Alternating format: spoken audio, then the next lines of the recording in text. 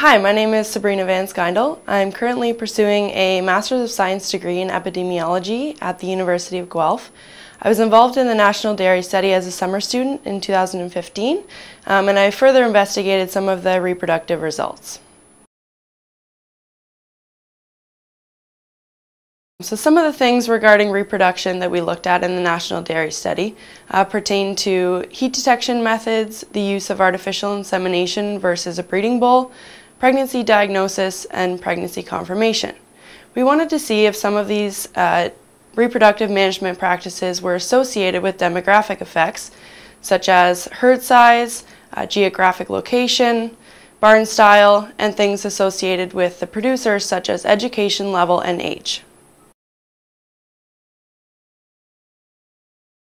So we had a number of interesting findings with regards to reproduction from the National Dairy Study. In terms of heat detection, the most commonly used method was visual detection across all groups of cows. There were significant differences between the methods used for cows during first insemination, subsequent inseminations, and heat detection methods used in heifers. In terms of breeding method, artificial insemination was used in approximately 80% of herds across Canada. The majority of these inseminations were performed by an artificial insemination technician.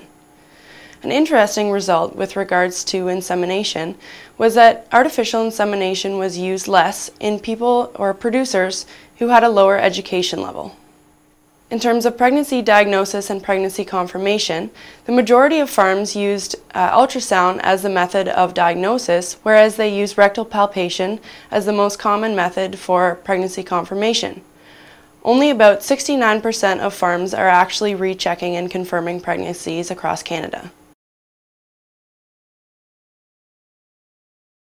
The reproductive results from the National Dairy Study are extremely important to producers, veterinarians, and various stakeholders in the industry, as we can now characterize and describe the reproductive management practices on farms across Canada. For more information on the reproductive results or other results from the National Dairy Study, you can go to www.nationaldairystudy.ca. Thank you for watching this video.